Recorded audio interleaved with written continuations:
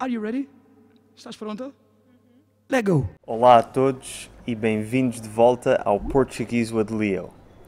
Hoje trago-vos um vídeo muito especial porque temos a nossa habitual convidada dos vídeos de línguas de diferentes países, a Liz, e temos aqui o Gerson, que é de Angola. Angola. Portanto, hoje vamos falar um pouco sobre o português de Angola. Oh yeah! Gerson, tu és de onde, exatamente? Eu sou de Luanda, nascido e crescido em Luanda e estou aqui em Portugal desde 1999. Já estou aqui há alguns anos, mas Angola é mais forte na linguística, então acho que já notaram. Que você está, Já. acho que sim. Tu tens aí umas palavrinhas para nós adivinharmos. Já eu preparei aqui o Ya, olha, sabe, o Ya, não sei se vocês sabem sobre isso, o Ya foi trazido para o português de Portugal só no final dos anos, na altura dos anos 90, por aí. Pois, eu digo muito já. Toda a gente diz Ya, mas primeiro foi adaptado do inglês. Em Angola passou a se usar por causa dos filmes ingleses de ação e não sei quantos, então passou a se usar o Ya. Depois com a imigração do Bué de angolanos que vieram para cá nos anos 90, ok? Depois da guerra arrebentaram a segunda vez, então começou a dizer-se muito o Ya.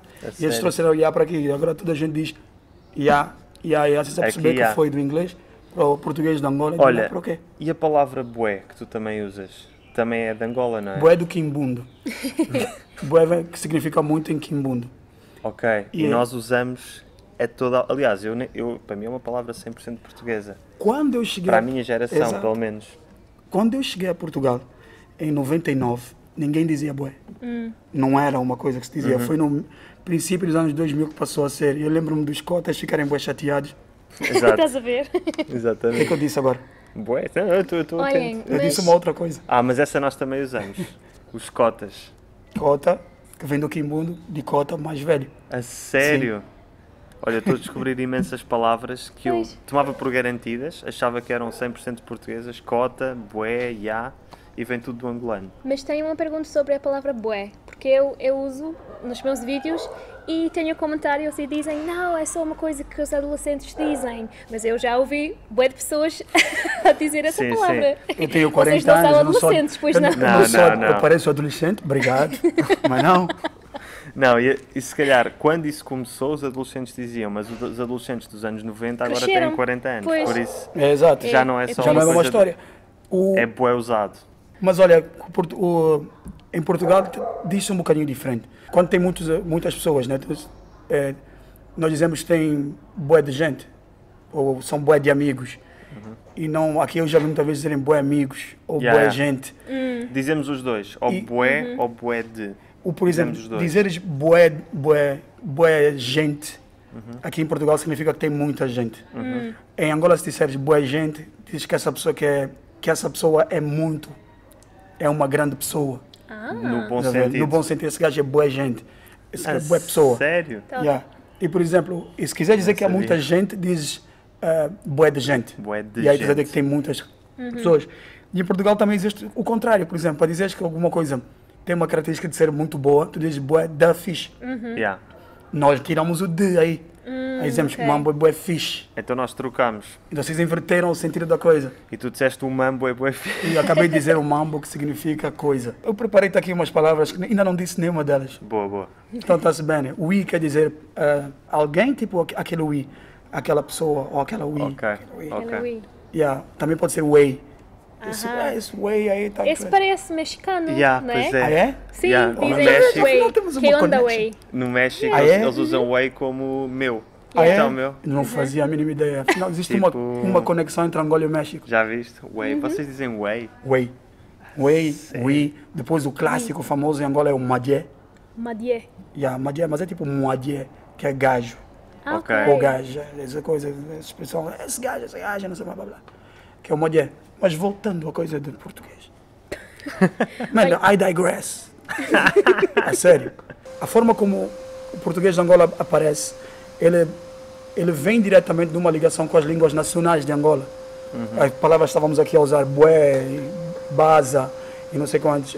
Isso tudo vem da língua nacional do Quimbundo, baza, por exemplo. Exato. Nós Baza, também usamos muito. Baza vem do Cubasa, que é irmos embora, então venderia a expressão. E são bué de línguas, e o que acontece? Isso, o português de Angola, de certa forma, tipo, aquilo que nós chamamos de calão, que são os basas, os bués, não devíamos chamar bem calão, é a evolução natural da língua, estás a ver? Porque apanhou as línguas nacionais de Angola e tornou-se nessas expressões que agora usamos todos no dia a dia. Sim, sim, sim. E, fun fact, o português só passou a ser institucionalizado mesmo em Angola com força nos anos 50 por aí, porque antes era mais... Só algumas pessoas é que falavam. Só algumas, e eles tentaram nos anos, entre o final do século XVIII e princípio do século XIX, impor a língua portuguesa, mas sem grande sucesso. É no final do século XIX, princípio do século XX, que conseguem realmente fazer com que a língua portuguesa fosse imposta em Angola.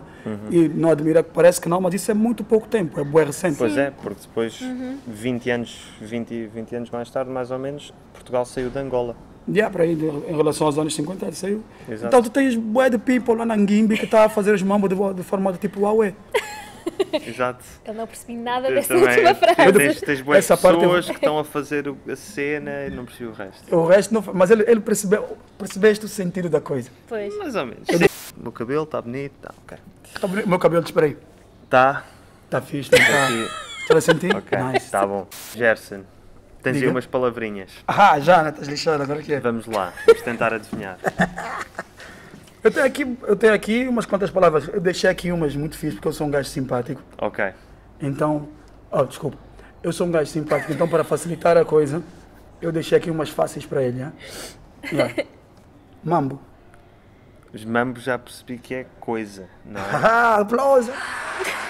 É daquelas Para mim fáceis. parece alguma coisa musical. Eu estava a pensar, Mambo não sei. number 5. Pois. Podia ser o mambo, podia ser esse Esse business. mambo. Não. Business. Ok. Esse business. Bisnu. Business vem de business, de certeza, não é? É esse negócio, é como no Brasil esse negócio. Não. É coisa também. Yeah. É. É. Mesma coisa, business. Business. Também de- é como vem de business. negócio, é uma coisa. Dicota. Dicota ou cota? só? Dicota. Dicota? Eu sei que cota é velho. Cota é velho. Não, cota não é velho. Ah, ok. Então já. Cota. Dicota. Essa é uma das más traduções, que é o que o português usa o cota. Ah, ok. Então não sei. Dicota é o mais velho. Ah, Que é uma coisa mais velho, não é velho. Porque velho é outra coisa. ok, ok. Por exemplo, se tu tiveres, eu tenho 40 anos. Sim. Uma pessoa que tem 41 É dicota. é meu cota. Ok. Ah, Se uma criança que tem 2 anitos, a criança que tem 3 é cota dessa criança. ah, E o contrário de cota, ndengue. Dengue. Ndengue é mais novo. Ok. É o oposto. Não é criança, é Velho, mais novo. mais novo. Vocês Ok. são meus dengues. É? Claro, vocês não maia. Mas não parece. Vou brigar. Parece um vinho. Tá a brincar? Okay? Obrigado. Kizomba. Kizomba é Zomba música. é uma forma de música. Yeah. Um estilo de música. E dança? Eu não sei dançar. Tu sabes dançar? Não. Eu quero aprender. Kizomba não, sei dançar umas coisas, mas Eu sei Kizomba dançar não. kizomba, eu danço bué. Vais mostrar no vídeo a seguir. Nope, tenho vergonha. Ah, Kizomba significa festa. Agora estou a apanhar sol isso não aqui. sabia. Ele agora está a apanhar sol. Kizomba é festa? Kizomba significa festa. Boa. Ela já sabe. Machimbombo. É o nome de um bar aqui É, no Barro aqui, Alto. há aqui um Ah, é? bar chamado Machimbombo. Eu não sabia. Sim. Eu depois vou mostrar no vídeo. Pois. Machimbombo. Machimbombo. É mesmo aqui ao lado. Yeah, Mas é não ali, sei. ali nunca aqui na sei. calçada do Compro. Machimbombo. Deve Olha, ter só por uma causa boa disso vou ao festa. machimbombo. Ah, pois é. Deve ser uma boa festa, não sei. É. Autocarro. Tudo a ver. Nada a Tem ali ver. um bar. Autocarro. Tem um bar chamado Autocarro. Machimbombo. Jinguba? Jinguba. Isto é português angolano ou isto é outras línguas? Não, isso português angolano, que eu estava a explicar, o português angolano é literalmente uma evolução da língua nacionais adaptadas ao português. Nós falamos português, eu não falo nenhuma língua nacional, mas isso é um exemplo. Metes aí palavras do Que vem de outras línguas. como é que é? Quimbundo. Quimbundo. Quimbundo porque eu sou de Luanda, estás a ver? Porque depois tens o pessoal do Umbundo, do Chokwe, do Fiote, do Kikongo, que são... De outras partes. É, Tem exato. outras línguas. fixe. Kikongo, por exemplo, é do norte, que é a língua do reino do Congo, que era o Kikongo só se fala no norte Ok. de Angola e sul do, Faz e sul do sentido. Congo. Fiote é de Cabinda, que é tipo como se fosse uma versão mais light do Kikongo. As pessoas que falam Kikongo, as pessoas que falam Fiote entendem Kikongo. É como se fosse um sotaque da cena. Sim, sim, sim. Mas não se pode falar da língua portuguesa, falar de Angola, sem falar das línguas nacionais, porque Ok. estão Claro. coladas. Jinguba. Jinguba. E nós nunca vamos adivinhar nada disto. Amendoim. Nada a ver. Mas está aqui uma que é fixe. Bora. Musek. Musec. Rapaz. É tipo moleque no Brasil, não é? Também pensei. Deve ser. Não, é bairro de Lata, favela. Musek. Nunca ia chegar lá. Não, também Nunca não. ia chegar lá. Mas agora deixei uma que é fixe e deve ser muito óbvia. E é diferente, como se diz em Portugal, como se diz no Brasil, como se diz em Angola, mas é familiar. Geleira. Deve ser o frigorífico. Frigorífico. Geladeira no Brasil, Portugal frigorífico, Angola geleira. A sério, geleira. Para nós, uma geleira, nós usamos geleira, se não me engano. É tipo aquelas azuis Aquela cena para pôr o gelo, para que- pôr o gelo que tu levas, Para- onde levas para as a praia. cervejas. para fazer cubo de gelo, né? Exatamente. Agora é o frigorífico, é a geleira. Geleira. Ok. Aquela que só faz, que fica só, aqueles bem grandes que ficam só com neve lá dentro, que é para pôr os mambos, que demora muito tempo para congelar, arca. Também pode ser uma arca, É uma arca. mas uma geleira também. Em casa, geleira. Yeah. Essa última frase foi meio mangolé mesmo. Bocuá. Bocuá. Bocuá. Um pouco. Não, bocuar é entrar para. Ou Isto é mesmo nada a ir ver. é bazar, nada a ver. bocuar é Não. entrar para um spot. Nem tem como adivinhar, Nem porque tem, é vem, completamente vem diferente, de yeah. um E depois- completamente diferente, não Depois é? dizemos Pois. spot, tipo bocuar num spot, Spot é um ir para um sítio. lugar, exato. Yeah. Nós também usamos spot. Yeah, Se calhar tá- também foi de. Também veio de vocês. Não, acho que todos nós roubamos deles. Do inglês. É, diretamente sacado. Spot. Spot, of course, spot. Não, agora uma que eu disse há bocado. É, deba. Essa é completamente do português. Ainda bem que disseste porque eu não me lembro. Epá. Deba. Vou bocuar no deba. Faço ideia. Bocuar quer dizer bocuar? Já me esqueci. Eu disse agora, isso pessoal. Não, Vou. deixa, Já me esqueci. Sabes? Não. Bocuar é entrar. entrar Para dentro, no já. mar, sim. Se eu disser agora, vou bocuar no deba. Deba deve ser a casa. Quase que a casa. Só chegar um bocadinho para a Quarto, frente. Peraí. cozinha, Quarto, não é? Vai. Não, já não. sala, Desenvolve. quarto, sala, cozinha, casa de banho, Diz de novo. casa de banho. Casa, deba. Ah, ok, deba. Já, vou bocuar no deba. Casa de banho. Então ficou deba, de banho. Casa de banho. Como é? Tá dizendo? Estou bocuar no deba. Olha, há uma que eu conheço. Tu há bocado falaste do spot, roubámos do inglês. Há uma Já. que eu conheço porque o meu pai cresceu em Angola e ele contou-me esta palavra e ficou-me na cabeça, porque também é roubada ao inglês, que é chuinga. Chuinga. Eu te esqueci chuinga. E a chuinga, diz lá o que é a chuinga. Chuinga é swing gum, do inglês. Chewing gum. Chewing gum, sorry. Chewing gum diretamente do inglês, já foi. Exatamente. E é engraçado, fun Mas fact. espera. Em português, pastilha elástica. Tipo, pastilha elástica. Mas sabes como é que se dizem, agora, side note, em Cabo Verde, que também é um país que fala que é língua oficial portuguesa, mas falam crioulo, eles dizem xingua. Xingua. Que é parecido. Xingua, que é parecido, porque vem do mesmo lugar. Sacamos de vocês. É o que dá, espalhar na língua. Então a cena das nossas línguas nacionais de Angola e o impacto que elas têm na língua portuguesa é que fazem é que criam a peculiaridade. A peculiaridade. Obrigado, da língua portuguesa de Angola. Da língua portuguesa de Angola. Exatamente. Sim, senhor. Ah, Espero que tenham gostado. sempre Se quiserem, assim. Se quiserem ver o Gerson novamente a falar angolano, digam nos comentários e ele vai aparecer. Vou aparecer, no worries, no marcas. E se quiserem ver a Liz novamente e desta vez a falar inglês, vão ver o vídeo no canal dela, que também fizemos com o Gerson, a explicar as particularidades gramaticais do português angolano em inglês. Exatamente. Para os falantes de inglês ou para aqueles que quiserem treinar o vosso inglês, vão ver o vídeo no canal da Liz. E agora está a ficar muito sol. Até à próxima. Tchau.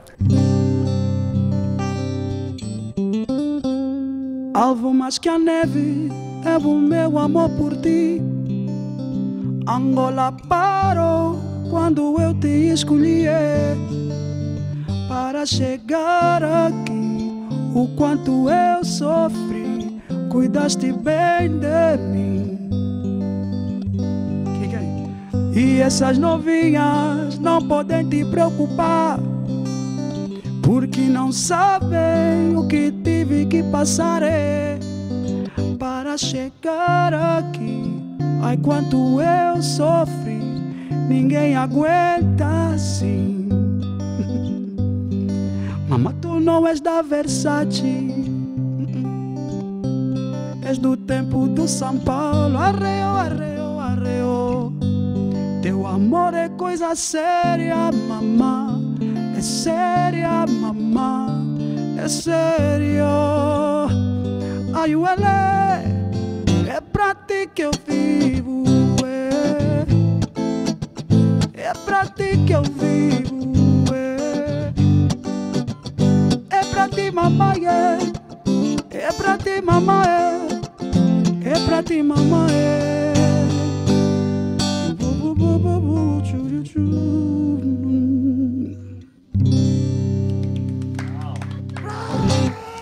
We did it. So famoso, hein?